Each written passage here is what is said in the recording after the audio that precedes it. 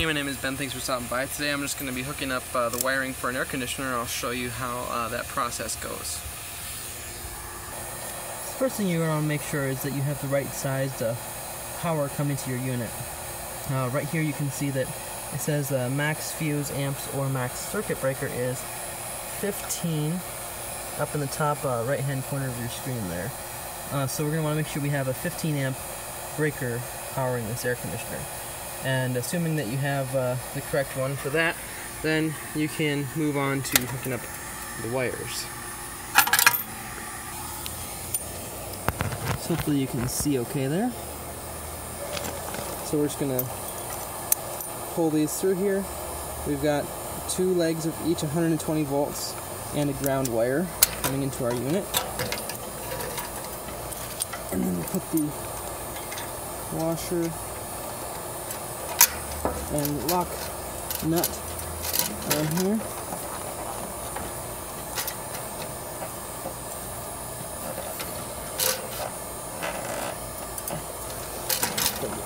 Hose out of the way. There it is.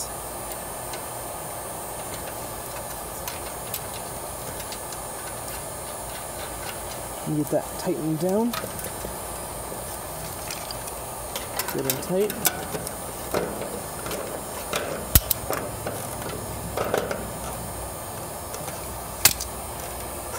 And then next we're going to hook up the wires to the wire to the ground.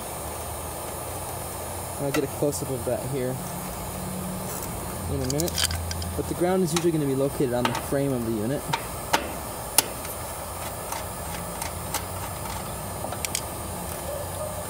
There, it's just a flat screwdriver for tightening that into place.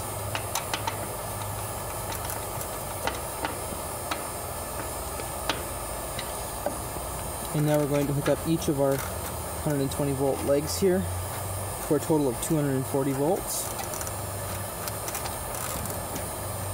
I'm going to make a loop here.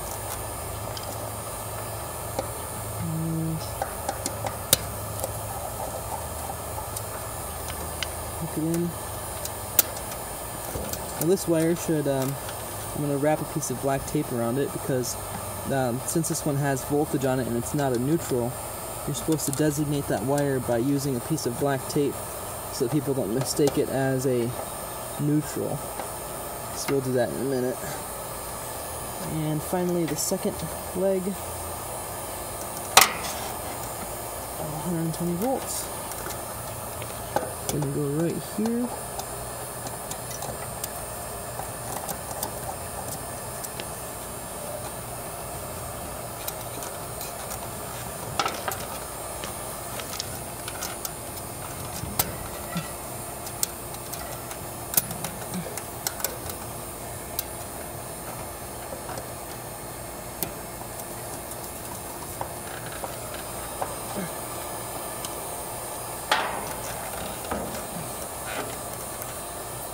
I'll show you what this looks like.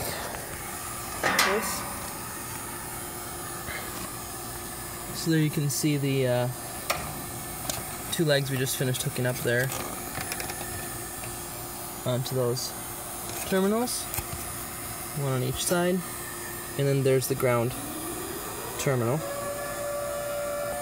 Now these two wires right here are the ones that are actually coming from the inside from the furnace, which would go to the Y terminal and the C terminal on the furnace. And normally those would just hook directly to these two wires that are coming from the air conditioner.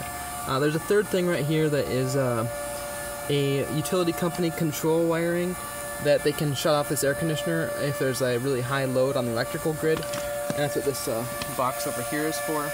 And so basically we have to hook all of these up here. I'll show you how they hook up. I'm just going to wire nut them together. I'm not going to bore you with showing you exactly how to put the wire nut on. So you have them hooked up. I'll do my best to kind of explain this. So let's say that the power is coming from the Y on the furnace, coming into this black one here, okay?